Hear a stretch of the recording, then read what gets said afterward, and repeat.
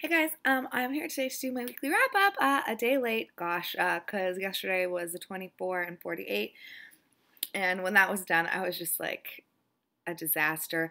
I slept quite a bit, and I did work during the period. So, anyways, I'm gonna talk about that in a second. So I have wrap up and then diversithon TBR type situation, and then I have more hedgehog goodies at the end because I didn't show them off last week. And I also wanted to say super hardcore thank you to everyone who's like posting comments on my last video. You guys are so sweet. I haven't gone back and responded to them, but hopefully I'll be able to do that later today or tomorrow. But I like get email notifications when I get comments, and you guys are like seriously too nice. So thank you, thank you. I never say thank you, or I don't say it enough. Thank you guys for watching. I really appreciate it. Yeah. Okay. Anyways, so I am going to first talk about the only book that I finished like during the week before the readathon started, which is just Heidi. I finished Heidi by Joanna Spiri, and this is translated by Eileen Hall. I am gonna do, I think, a book talk about this book. I did one, but I don't really like it, so I'm gonna do another one, and then I'm going to post it, hopefully. We'll see. And so then the readathon happened, and I started and finished Ghosts by Cesar Aida, which is translated by Chris Andrews. I picked this up as a buddy read with Nicola from Robotnik. She finished it before I even like really got into it because it's a very tiny book, and there's no chapter breaks or anything, so this is definitely like you have to sit down and just like kind of go for it. So I did that on Saturday when I got home from work for the 24 and 48. And I also wanted to say that this is for, I read this for the around, I do so many challenges, Around the World in 52 Books challenge, and it was a book I meant to read in 2016, because me and Nicola meant to buddy read this in like October, I think, or November, and then it kept getting pushed back. So yes, that is this. And I really enjoyed this. I don't really know what happened per se. We're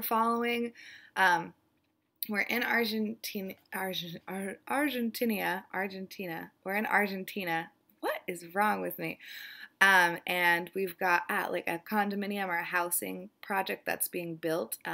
It's 7 floors, and it's like super fancy and da da da. But it's the last day of the year, and it was supposed to be when this construction was supposed to be finished, but it's not finished yet. And so there's like a caretaker family that's living on the premises, like making sure that everything, it says, I think in the description somewhere, that they're squatters, but like the people who own the place know that they're there.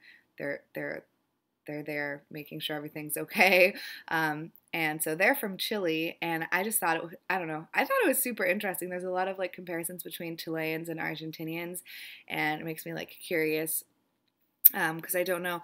I can tell, like when someone's speaking and they're from Argentina, I can tell based on their accent that they are from Argentina, but I feel like that's the only accent that I really like can, pick out besides from Spain. And I don't know. I'm just like very curious, especially because I read that other book that was a Chilean author. I think it was Chilean, at the end of last year. So I just want to like learn more about South America in general. This is a very kind of like weird book. You don't really know like what's happening. There are ghosts, and it's like the end of the year party, and it's strange. I gave it 4 to 5 stars. I really liked it. I definitely wouldn't just like go around recommending this to everybody though. I feel like it's a very particular type of book. And then also for the readathon, I put a little bit more of a dent in this. My goal was to read 1 short story a day, which I'm obviously failing at. I did read, I think, like 5 or 6 of them during the readathon. Let me see. I read my first ever Neil Gaiman short story, or anything by Neil Gaiman, which was Closing Time, which I think was my favorite of the ones that I just recently read. Otherwise, Pandemonium by Nick Hornby was actually really good too. I did not like Stephen King's. It was The Tale of Grey Dick. They talk about the gunslinger in it, so I don't know if it's like part of the gunslinger series or whatever, but I don't know. It felt kind of like he was trying a little bit too hard. It felt like it took place in like modern day or like recent modern day, and they used a lot of like the and stuff. It was I didn't really like that very much. And yeah, so I feel like the Neil Gaiman Closing Time was my favorite of the, I read a handful of these, and so yes. And then I finally finished Fast Food Nation by Eric Schlosser. I am going to do a book talk about this too. I don't know how I'm going to do that though, because I feel like there's so much to say. I can't physically do it in one video. If you haven't read this book and you are interested in what you consume and how human beings are treated in this country, the United States of America, I feel like they go into like a little bit of global type stuff, but I feel like in other countries, it's not as bad as it is here, especially like other, like industrialized, like Europe and stuff. Like it's disgusting how we treat our workers. Oh God. Okay, I'm gonna stop right now. I'm gonna do a book talk about it, but be prepared for me to probably go on multiple rants because I hate greed. Perfect. And also for 24 and 48, I started Infinite Jest by David Foster Wallace. I'm loving this. I'm loving this so much. I'm buddy reading this with Tanya from List Obsessed Reader. It's on the 30 books read before you turn 30 list, which we're both, I'm turning 30 at the end of this year and she's turning 30 at the very beginning of next year. So we've got this one last year. So we're trying to read the rest of the books on the list. And I am seriously loving this so much. I'm only like 60 pages into the book. But it is incredible. I don't know why. I don't know. I don't know what I was expecting. I literally have no idea what this book is. I still don't really know what it is. But I don't like to know about the books that I'm reading before I read them. So I just know that this is a book that, everyone should at least try. And yeah, I'm loving it. The thing is, so usually when I'm reading a big chunky book like this, although I've started a lot of them and haven't finished them, my goal is always like, oh, I'm going to read 25 pages a day, or oh, I'm going to read 50 pages a day. So with this one instead, what I'm doing is I'm saying that I'm going to read at least 30 minutes of it a day. Goal is an hour, but at least 30 minutes of it a day. I feel like putting a page count on it so stressful, because then it's like, oh, I didn't, read the 30 pages today, so that means that today or tomorrow I have to read, 45 pages, and so it like kind of keeps snowballing like that for me, and it causes a lot of anxiety. So I'm just putting like a time limit because these pages are quite big and there's a lot of text on them. And yeah, it's like it's just a very large book. So I'm putting time limits on my reading for this instead.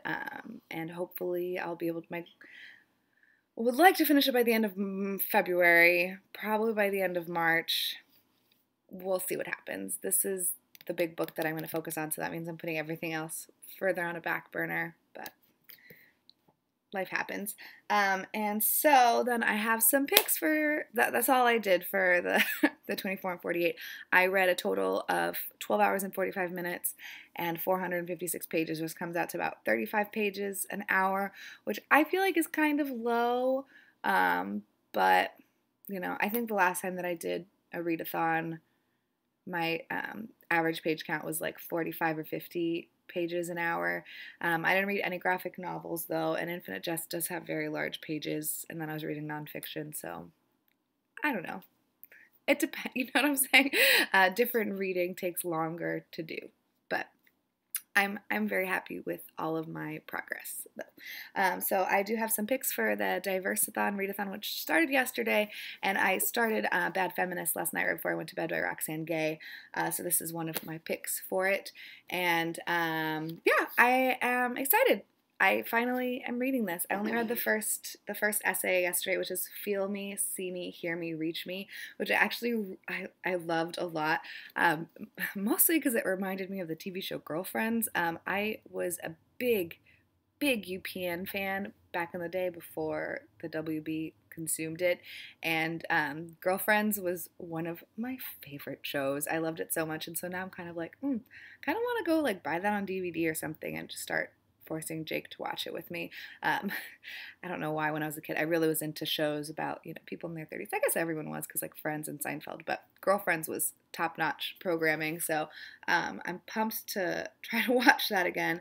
And yeah, I'm very, very excited, and it's making me kind of sad a little bit, but it's, I feel like, important, and hopefully I will learn a lot from reading this.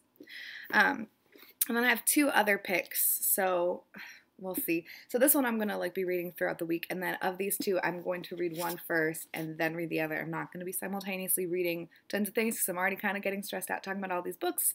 But the first one is Chronicle of a Last Summer by Yasmin El Rashidi, and I don't know if this is translated. I don't think so. Yeah, no. Okay, perfect. It's not translated. Yeah, so this is a novel about Egypt by, I'm going to assume, an Egyptian. It says she lives in Cairo, so I'm going to assume she is Egyptian. But yeah, so this is a very slim one, and hopefully I will read that quickly. And then the next one that I have is The Feast of the Goat by Mario Vargas Llosa. And this is translated from Spanish by Edith Grossman, and this takes place in the Dominican Republic. He is not a Dominican author. He is, I don't know where he's from. So this is technically, I guess, not an Owen Voices book. But, you know, stuff happens. It's close. It's not. Where is he from? He lives in London. He's from Peru. Yeah, Peru and the Dominican Republic ain't the same thing, but that's okay. So he's from Peru. This takes place in the Dominican Republic kind of around the time that Trujillo is in power, and I'm so excited to read this. I feel like this is kind of cheating too because I am Dominican, but whatever. And then, so those are my three picks for the Diverse-a-thon or Read-a-thon. I feel like I have to read about 150 pages a day in order to complete all three of these, which is very unlikely because that's like at least 3 hours of reading a day. I always have very high hopes and ambitions, and if I have time, I need to finish Black Boy by Richard Wright, so that's like, maybe I should just, no, well, this is other goal. I need to finish this book. I'm pathetic right now. And then one last book. Oh, I did want to mention that I didn't even start or touch The Age of Reason by Jean-Paul Sartre last week. I'm putting that back on my bookshelf. You're probably going to see it very, very soon, though. And then I have one more book, which is The Trial by Franz Kafka. I've never read any Franz Kafka, and I know it's like a white man, whatever. This is not for Diverse-a-thon. This is for the Around the World in the 52 Books Challenge. It's a title that doesn't contain the letter E, so the trial does not contain the letter E, and this is translated by Breon Mitchell, and yeah, I'm just trying to get as many translated things under my belt as possible. So those are all the books. Overwhelming? What do you think? I think kind of. Let's finish it off with some hedgehog goodies because that will make everybody happy. So I just wanted to mention some more things that I got for Christmas that I forgot to mention before. I got this cute, adorable little sticker that says hedgehogs. I don't know where to put it though because it's so cute, and once I put it somewhere I won't be able to get it back, and I just love it so much. And then this is the other t-shirt that Jake's mom got me. I think this is all the same artist. But it's got the anatomy of a hedgehog, and so it has all the cute slug sniffer. It's so cute. Oh my gosh, velveteen tum. So cute. So yes, I'm not wearing it right now because it's a little tight, and I want to be like, oh hey guys. But yeah, and then I also have these two adorable calendars that I need to break out of their packaging. This one's got like real life pictures of hedgehogs. Oh my gosh, there's a hedgehog with a bunny. Oh God. Okay, and then this one is like little drawings of hedgehogs. So I need to find the place to. This one feels like it's got like a stand, so it's kind of like a desk calendar. I don't have a desk, but maybe I can put it on my bookshelf somewhere, and then this one I will hang up. Look at that. And then one last thing that Jake got me.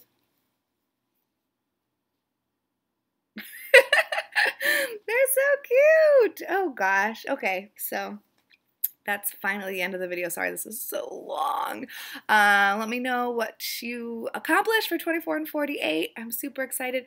I feel like Twitter's kind of difficult because, you know, if you're gone from Twitter for a little bit of time and you come back, you miss a bunch of stuff. So it's a little difficult for me. Oh, also, which I never say, but I'll leave links to my Twitter and my Goodreads and stuff below, so you can go check that out. Yeah, I hope everyone's having a great week, and happy Diversathon!